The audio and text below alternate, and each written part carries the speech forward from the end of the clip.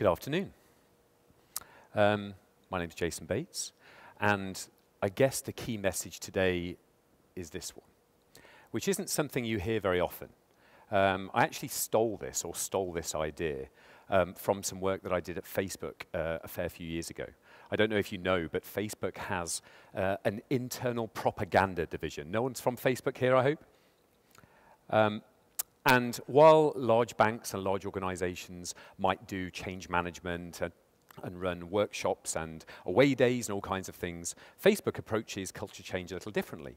They grab a phrase, a meme, some kind of view, and they make posters and stickers, and they try and spread this idea. So what you might have heard is move fast and break things. And this isn't because that's what they really want. It's they're trying to edge culture that way. Their engineers are so perfectionist, they're so strong, that actually they take a very long time to launch things. And so by saying move fast and break things, it just moves the culture along. And I hope that that's what this does.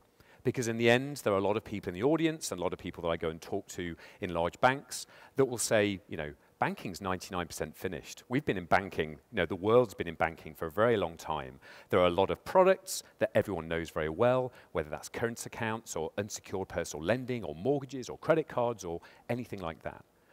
But I guess the message for me today, or the message I'm trying to bring across, is that it's not 98% finished. It's actually 1% finished because of this thing called digital.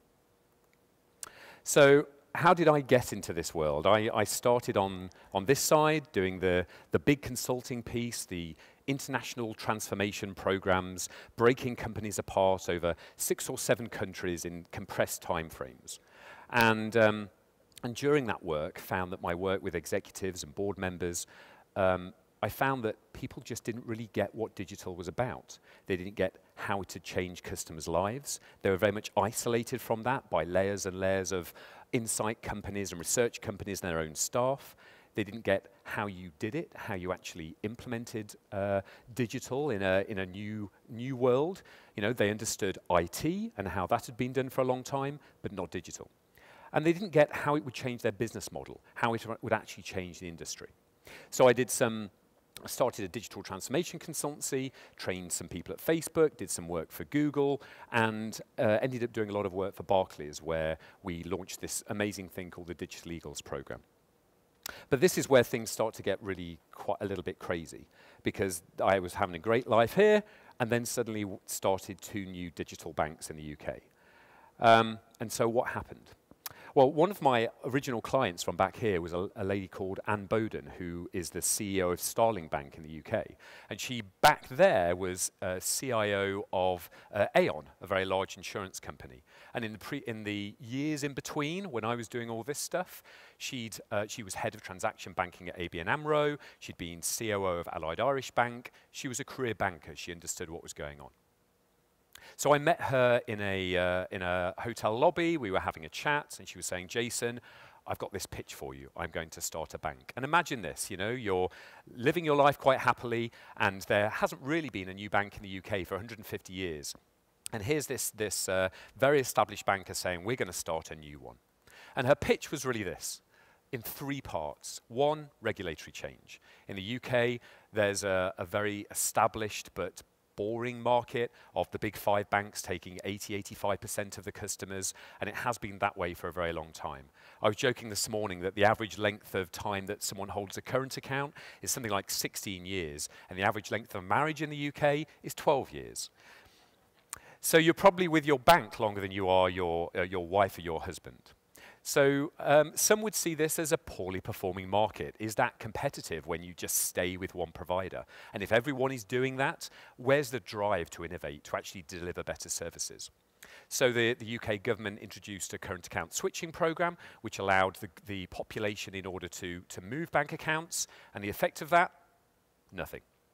No one switched. 2 or 3% of the population ended up moving because they were disgruntled customers, or some bank was offering you £150 to move across. So the second part of the story, the most important part from my perspective, is that they opened up the ability to get a new banking license. And so there are something like 38 new banking licenses in process, and probably 4 new retail challenger banks that are going to launch this year. So great, the opportunity's there. What's the next piece? Well, Anne had worked in the legacy banks, the big banks, and said there were some real problems there on a particular way of thinking about financial products, that we'll get onto in a minute, and also legacy systems. Some of these banks have 4,000 or 5,000 operational applications with tens of thousands of interfaces. And that makes innovation, that makes moving forward very, very difficult. And the third piece, the digital shift. Everyone now has a smartphone in their pocket, 78% of the UK do, and half of those people, according to some surveys, check it within 5 minutes of waking up. There's just been this shift, this fundamental change in how we access services. The big incumbents are struggling, and now there's the opportunity to start a new bank. So that's all very well, and Anne sort of grabbed me. Imagine going home after that meeting and telling your wife that you're going to leave your successful business to go and start a new bank. Crazy. But still, the question remains, what comes in the center? Because that's market context.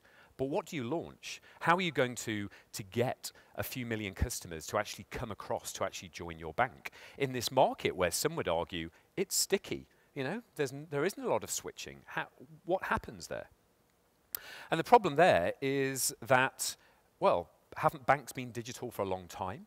I mean, we can go back to 1990 and digital banking was there, and we've made amazing progress in the last 20 or so years. I mean, look.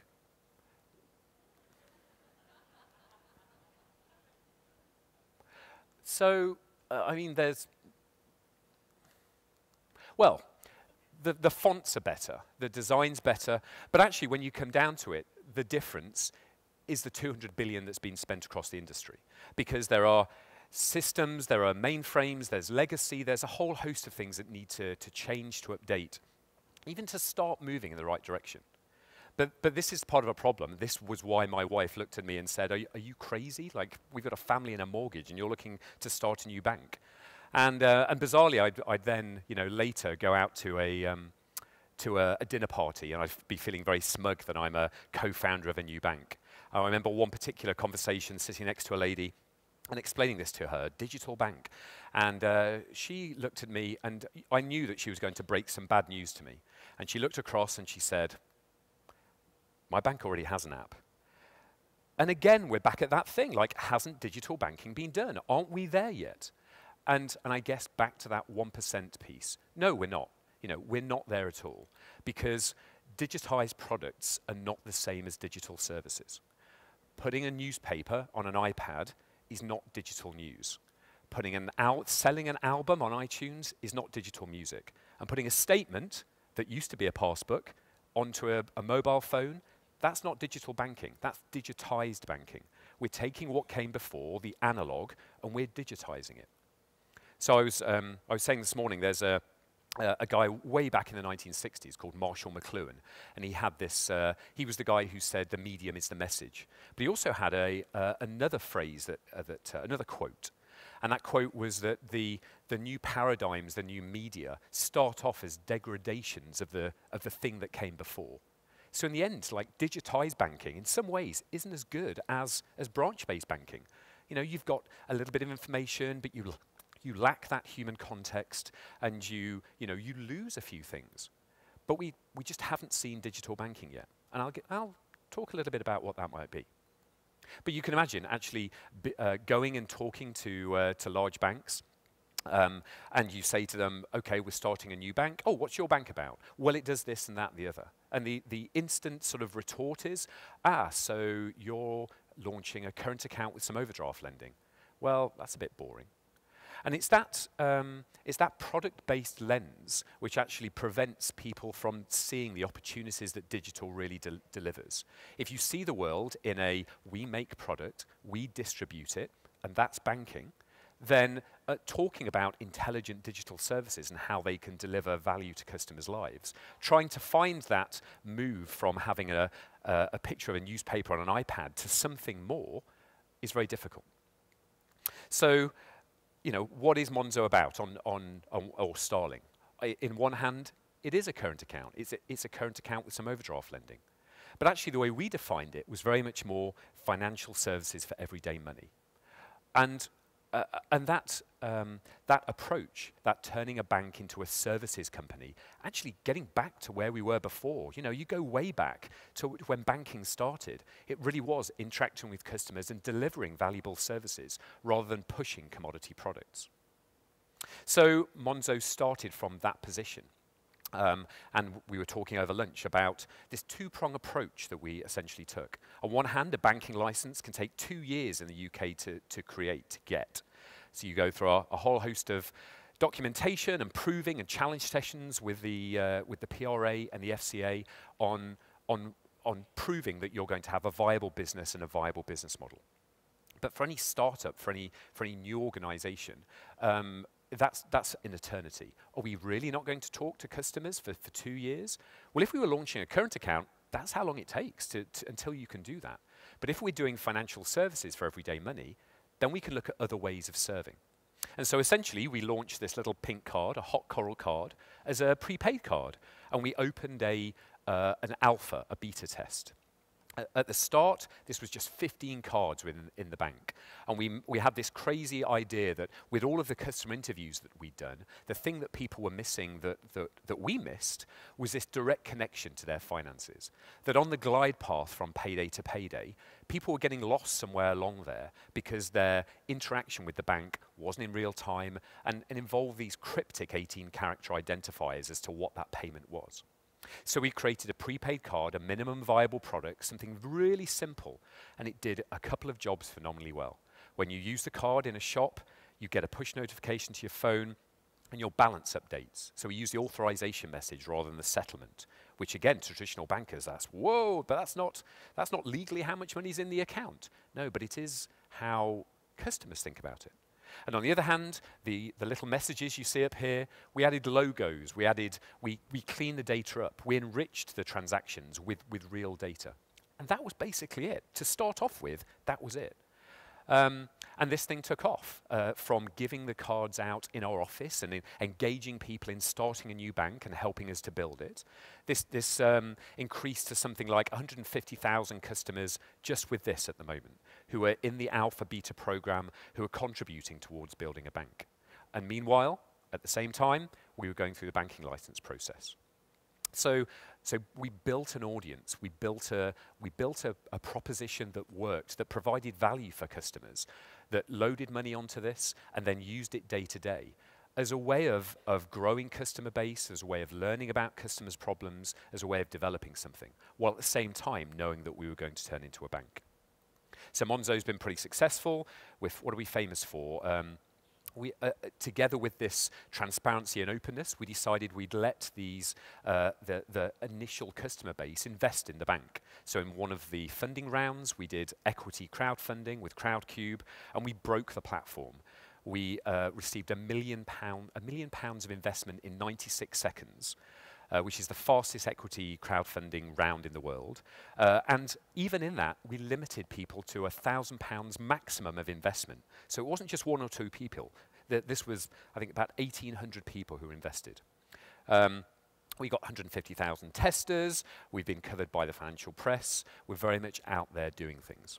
And we've recently ran another crowdfunding raise. This time we learnt our lesson and we said, well, why don't you register your interest? And there's 2.5 million in order of allocation, and then we'll run a poll. And we received £12.5 million worth of applications from end customers, from consumers. So what have I learnt? I was thinking, coming today, is like, how do I squeeze 3 years of building challenger banks and going around now, working with big banking brands on becoming truly digital? What are the key lessons I'd leave you with? If there's just 3 things, what would they be? And those 3 things are about using truly digital capabilities to deliver valuable services to customers who are underserved and overcharged. And of course, there's always for a lower cost than traditional service. But what does that mean? I mean, okay, truisms sounds great. Aren't we doing that already? So let me go into those. So what do I mean by truly digital capabilities? Well, imagine that it's day 1. You've had that meeting with Anne Bowden, and suddenly she says, Jason, Chief Customer Officer, Head of Product, Head of Proposition, right, we're building our own core banking system. We've got world-class engineers. We can basically do anything. What do you want to do? Where do you start from that? In the 98% done category, you might say, well, let's start with what we have now and what we can improve. Like, let's look at the market, let's look what people are doing, and then develop from there. But actually, we started from the other end and said, what is it about digital that's different from before? What are the virtues of that paradigm, going back to the newspaper on the iPad, that make it different? What's truly digital banking from the point of view of, well, what are truly digital services? So I've got a mnemonic for you, digital riches. And for me, this is where we start. So it's real time. Previously, a check clearance was based on the 3 days it took in the UK, was based on the 3 days it took you to ride a horse from the north of Scotland down to the south in order to take that check physically to your bank. That's obviously not the case anymore. So how does designing for real time, just as the prepaid card, really affect you? Intelligent. One of the most arguably intelligent thing your current account might be able to do is a standing order. On this day, move this money to this account. We're way beyond that. We can have event-driven transactional banking, where if a utility bill comes in and it's 30% higher than you were paying last quarter, we can tell you about it. Hell, we could even connect you with some utility providers to help you change. There's deep intelligence in every transaction that if you had a private personal banker looking after you, they'd be able to look at and do something with. There's context. These smartphones in your pockets, they have sensors, they have GPS. We know the date, we know time, we know location. We know who the person is who's you're sending money to or is sending money to you. We know that every Friday when you go out, you probably settle the bar bill somewhere. Can we make that any more easy? And that combination of real-time, intelligent, contextual services then starts to open a whole suite of how can we do things for you? What are these services where we can look after your finances? Human is a super interesting one, because surely, like digital bank, how does human fit into this? But actually, it's one of the most important things, because not only fitting with how customers think about their finances, fitting in with the brutal realities of their life, what really are they trying to achieve? What are their day-to-day realities like, and how do we fit in there? But also wrapping digital in this human interaction, in the way you communicate with customers, in the way you support them, that is such a core component of digital. It's extendable. We just heard about PSD2. We just heard about open banking. And actually, Monzo is aiming just to deliver the core everyday money services. And then it's a marketplace. It will connect you with all of the other places your money goes. A pension, fine. Your mortgage, fine. Peer-to-peer lending, fine. Actually, it's just the place where your day-to-day finances live. And then there'll be a connection to this broader disaggregated market. And social, how do you compare with other people? How do you, are you doing well? Do you pay more than your neighbors for particular services? How does this work? We live in families, we live in groups, in communities. Banking's very isolated. So from this perspective, we say we're not starting from a current account or a loan or a mortgage. We're actually starting from a group of amazing, intelligent, real-time services that we can use in order to make customers' lives better. So that all sounds great. It's like motherhood and apple pie. Everyone loves that. But what does that mean? So it really comes down to what are valuable services for customers. If I talk to the 98% guys, they'll talk about the characteristics of a current account. Like, what does that really mean? Sure, it's a balance and a card and a statement of a whole host of things. And actually, maybe we just take those and improve them all. I can give you a nicer looking statement. I can make it easier to pay. I can give you a portal to receive cash. But we've just talked about real-time intelligent supercomputers in your pocket with ubiquitous networks. Is that as far as we go? So actually, in Silicon Valley and with digital, there's a big move towards working out what are those end jobs that people are using these things to do. If I said to you, when was the last time you looked at your statement, you might be able to tell me. Why did you look at your statement? Was it that you were just checking to see if there was some transaction you didn't know about? Was it that you were looking to prove your ID to someone elsewhere to be able to take a statement to them? Were you trying to find a particular transaction because you'd bought a particular product and wanted to prove it? Those are all jobs to be done, and those can all be done better than giving you a dumb statement and saying, look after yourself. So in the investigations, in the hundreds of interviews that we did, we ended up getting to the jobs to be done side. We ended up looking at the service gap. You might be given these things by your bank, but you're really trying to do these things. And with real-time, intelligent, contextual services, we can do those things.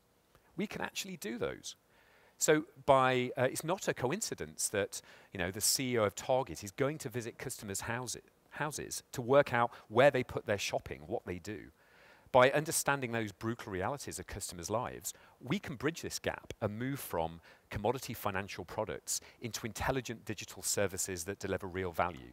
And the good news is that's valuable. That's really valuable to customers, and it makes money. It's no longer a commodity market where I'm saying, well, I offer 50 basis points more than you do, so I'm going to get all the customers. It's actually about making people's lives better, easier, and indeed, with some of these things, there's a savings app that has led to 20% more savings for individuals after they were using it compared to before they were using it. There's some research by UCLA in the States that have shown that people who have real-time updates on their finance spend 17% less a month. It can have a real financial impact. It can bring ease, simplicity, and clarity to customers. So to summarize this up, like what we're building in the future or where fintech is going is this guy. It's like Swiss banker for the mass market. And whether that's in the retail space, where he's looking after your personal finances, or whether it's in the transaction banking space, where the services that Coca-Cola gets now will be delivered to SMEs. That's coming. There's a collapsing in the market. Not because we're going to deploy 50 bankers to help an SME, but because we're going to build services that do that. And actually, to do that, we really need to understand what those customers' lives are like and how that works. So what we're seeing at the moment is, at least in the UK, a number of businesses, a number of companies finding beachheads. Facebook started at Harvard. eBay started with Beanie Babies. Everyone finds their beachhead into something. So Revolut offer a card that offers great forex rates for people traveling around the world. Loot is a neobank that's aimed just at students because they have some very specific jobs to be done, some very specific needs. Monese is a way of a kind of paid-for current account that's for immigrants because in the UK they find it really difficult to open a bank account. There are lots of different ways into the market. But they're just beachheads. They're ways of getting in, starting with something valuable that needs to be done that's underserved or overcharged, and then expanding out, which we're already seeing with Revolut. So I hope that backs up some of this digital banking's 1% done.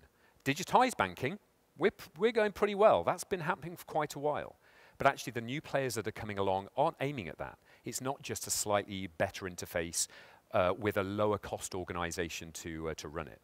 It's actually looking beyond that into the virtues of digital and what that really means. You may stream TV through Netflix. You may listen to it through Spotify. There are lots of people who are still buying CDs and vinyl. So there's this smear. There's some different ways in which populations and countries do this thing. But this is coming. So I guess to bring it to a point. Now I've argued for intelligent digital services along the bottom of my diagram. I would draw you what the banking battlefield looks like in the UK, just so you get a feel for how the players are, what they're doing, and how it works. At the side, we've got a number of customers, and obviously at the top, we've got the big five, the big banks in the UK and where they are. They're still, running these thousands of systems. They're supporting, all of the transactions, the entire finance of the country. But they're up at the top. Below those guys, you've got the brand challengers. You've got Tesco Bank and Virgin Money and a variety of smaller banks. They've been around for a while. But they are very much sort of mini-me versions. They're pretty much staffed by similar people and using similar systems. But they think, the time is ripe. And actually, a lot of tier 2, tier 3 banks across Europe that we've been talking to, or even lenders or retailers or utility companies, are saying, if you don't need branches on the high street, then and that was the entry into getting into the tier 1, then actually we could be a tier one player. We'll be a tier one digital player. So these guys are getting a bit feisty. Along the bottom, you've got the startup, the digital challengers, less than 0 customers, just starting, just getting to the line. And I would split these into 2 groups. On one hand, you've got the players that are using traditional, sort of core banking, traditional infrastructure. So you've got Atom, you've got Tandem in the UK, a few other players. And the theory here is that you'll be able to essentially zoom up this line. You can offer a lot of products fairly quickly because the systems are there. It is systems that run and manage traditional financial products. So you have to layer some things on top in order to get to this digital services place, but it gets you there fast. You've already got FIS, Fiserv, Temenos, variety of vendors who are there in order to provide these things. And then you've got the guys on the other side, Starling, Monzo, a few others, who are looking at actually creating banking systems that are for digital services, that are for banking services, that are real-time, that are event-driven, that can consume and use vast amounts of data, that can be changed very rapidly, that are based on microservices, that do a whole host of clever things. And then you've got the ever-present, ominous, sort of floating big non-FS digital giants. Is Facebook going to get into banking? Is Amazon? Is Google? Google says they want to organize the world's information. Banking information is pretty good and needs organizing, and they're up in the top corner. And then, so the question is, and a question for many of our clients in the top corner is, so what do we do? I mean, we've got millions of customers. They're in prime position, but how do they get across that world? And there are some problems. There are digital transformation programs that have been running for many of the biggest banks in the world for quite a long time. And there's a barrier around legacy culture, around not only the systems, but the way companies are organized, the way they're incentivized, the way decisions are made, the way risk is managed, the way products are priced, that all essentially are is a system that supports itself. Try and change one bit, great, we're going to launch this new thing, and you fight against the rest of the organization. And there's also the legacy IT. Can you really do something that it might cost £100,000 for a challenger bank to do? Well, you can, but it's going to cost you £4 million, and you need to wait for a bank holiday where we can change 25 systems and move things along. So essentially, if you asked me 9 months ago what was happening, we were seeing lots of digital transformation programs. Let's change the organization, let's develop it. I think we're seeing something a little different now. We're seeing a two-pronged approach. On one hand, the big banks are having to get bang for their buck. They're having to digitize. They're actually having to save costs to drive that bottom line, to have better monthly, quarterly results as they develop. So there's workplace automation, there's all kinds of systems coming in, adding a bit to the complexity, but ultimately driving out costs and doing better targeting. But at the same time, we're seeing now a number of players starting at the bottom. So they're actually moving a little bit across, but then launching new pieces down here. And I've been really pleasantly surprised with a number of very large banks that are now looking at starting new things on the side. They're not going to take on the Gordian knot of complete organizational transformation in one go, but actually are looking at how can we develop something new, either in the bank, slightly apart from the bank, or separately from the bank. And this is only the start. So with all of that stuff going on, we've still got open banking APIs and payments and lending integration and machine learning and marketplace banking and blah, blah, blah, blah, blah. So it's not that this is one wave that we're going to have to deal with.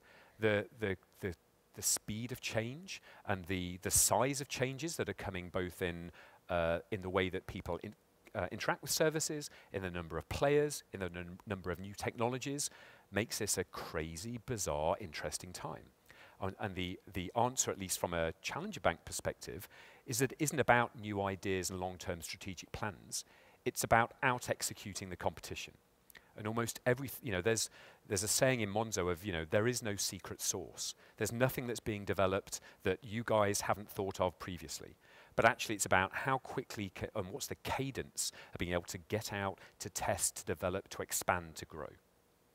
And I guess that's what I'll leave you with. You can find me at 11FS. So we do obviously the consulting side. We run a podcast that's doing very well. We do investments and research and all kinds of stuff. But you can best find me on Twitter or come and find me in the break afterwards. Thank you very much.